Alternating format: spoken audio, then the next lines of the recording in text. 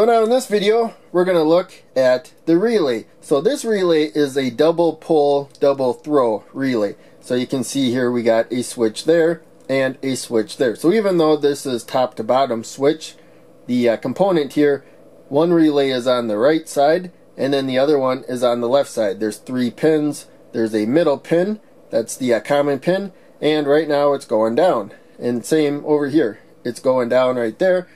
If I take this red jumper right now, there's also a diode down here. We'll come to that later. But a red jumper, there you can see when I have a solid connection to the positive rail. Now current's flowing through the coil. It switched the switch.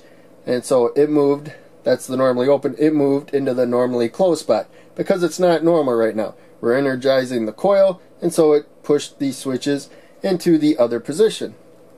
I remove that jumper, I cut power from the coil, and the switch goes back to where it was. So that's double pull, double throw. Pretty straightforward. And these two switches are independent of each other. So these are usually 5 volts or 12 volts. There's also 24 volt.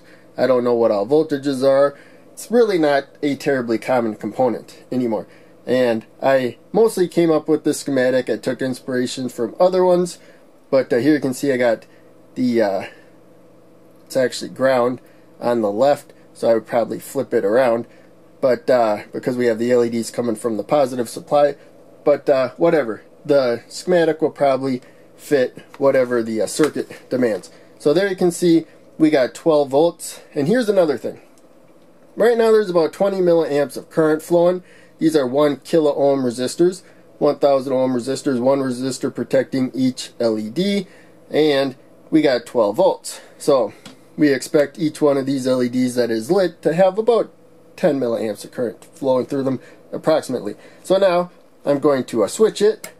As I said before, there's current flowing now. So we have current going through the coil. This is probably the same current we had before, these two LEDs. It's a red LED and a green LED, both protected by 1 kilo ohm resistor. Probably 20 milliamps of current.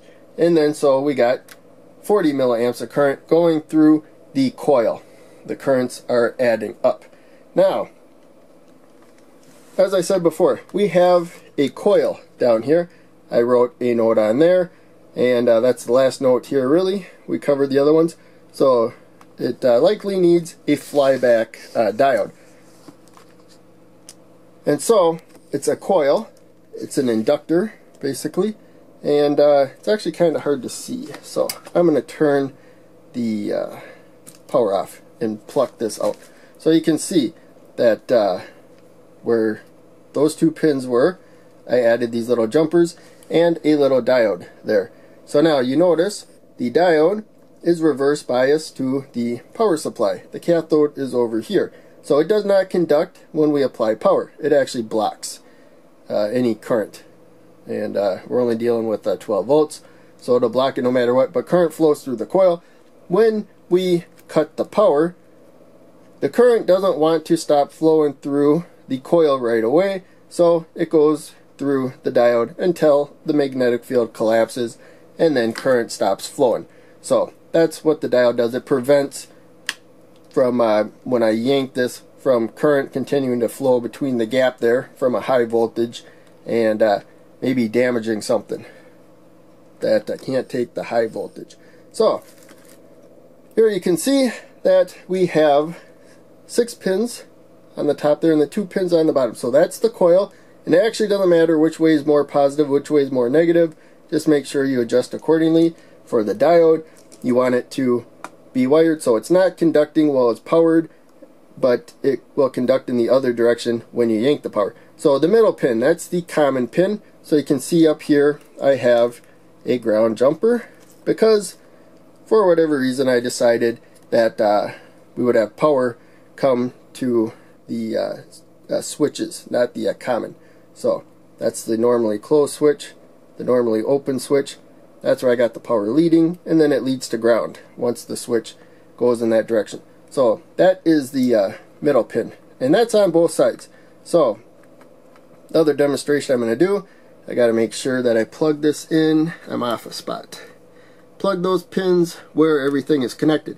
So I removed that LED, and I'm going to remove this jumper just to show that it's only powering, each switch is only switching one side, I should say.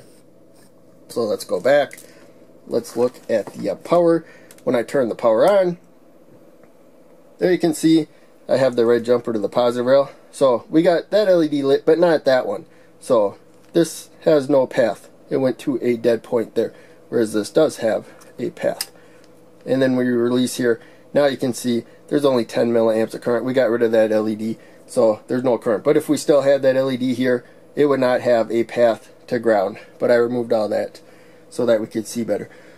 So that's really about it for relay components. So to get the particulars of whichever one you have, you gotta really search this part number. Usually it does show the voltage though, and it's got the switching voltage, and actually switching voltage looks like it's up there, and then that 12 is the 12 volts to switch it. So I know it's sideways, but things are kind of cluttered. I can't really move it. So in any case, you look that up, look up the data sheet, and you can also tell a lot of times by the pins on the bottom. Also, these relays tend to come in modules now. So it's on a board. I did other videos with them on the board.